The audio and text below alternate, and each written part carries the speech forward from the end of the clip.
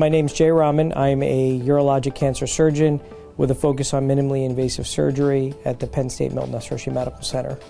I'm actually the first person in my family to go into medicine, and a lot of that was spawned from a grandparent who was at end of life as I was growing up, so a first-hand opportunity to see medicine and health care. The majority of my practice is robotic or minimally invasive surgery for prostate and kidney cancer.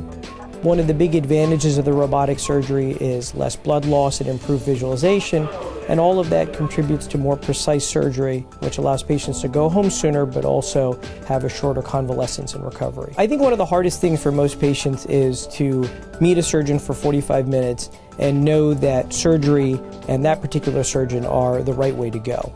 And so I think a few things that I do that I believe helps patients is I allow them to touch base and contact recently operated on patients and patients who have gone through a similar experience.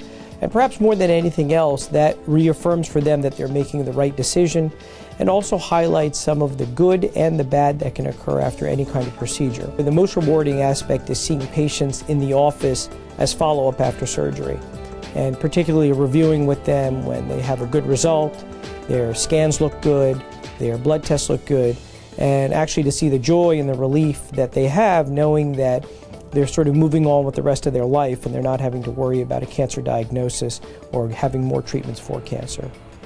But what inspires me is to do better. So as a surgeon, if you're ever complacent, you're probably going to fall behind what's cutting edge and what is a standard of care. I'm inspired to provide better surgery when it's available, to try new techniques if we think that that can improve outcomes, have patients return home sooner, decrease how invasive the surgeries are.